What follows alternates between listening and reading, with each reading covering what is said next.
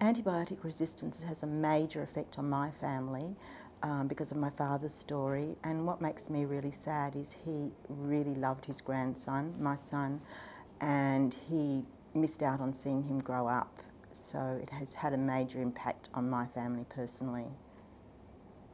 Well, my father died of MRSA. He had open heart surgery. He was progressing well, so the surgery was successful.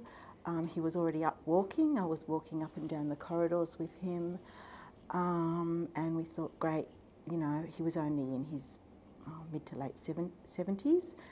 And then one day he collapsed in the bathroom, and took a while for people to find him. Someone found him. They didn't know what was wrong with him initially, and it took days till they just realised that he had a golden staph infection.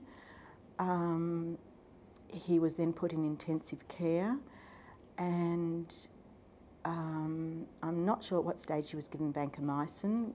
Vancomycin is a drug of antibiotic of last resort, but he wasn't responding, so then he was put in an isolated section of ICU, and but he never recovered, despite the vancomycin. I think they may have also tried I think there was one other antibiotic of last resort that they tried, but it sadly didn't help.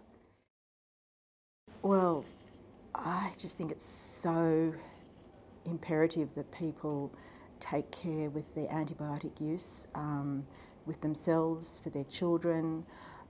I also feel passionate about the fact that I don't think all health professionals are as careful as they should be with simple things like hand washing, which is sort of kindergarten simple.